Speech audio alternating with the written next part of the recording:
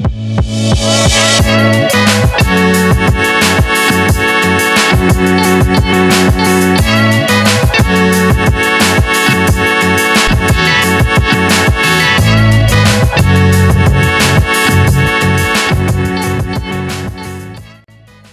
DIY enthusiasts and home improvement aficionados.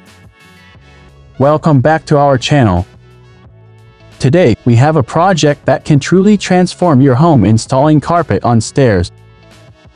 It's a practical and stylish upgrade that adds comfort and beauty to your staircase.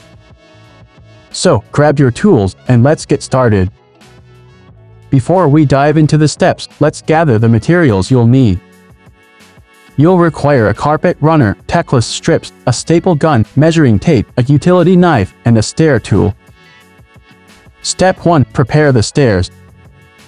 Start by removing any existing carpet or adhesive residue. You want a clean, smooth surface for your new carpet. Make sure your stairs are dry and free of debris. Step 2. Install tackless strips.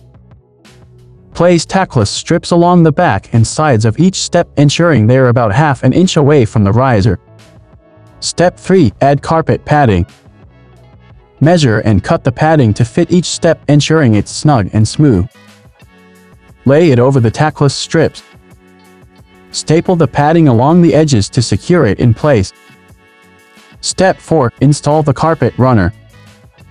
Measure the length of your stairs and cut the carpet runner accordingly, leaving some excess at the top and bottom. Begin at the top step and tuck the edge of the runner into the gap between the riser and the step, using a stair tool to push it in firmly.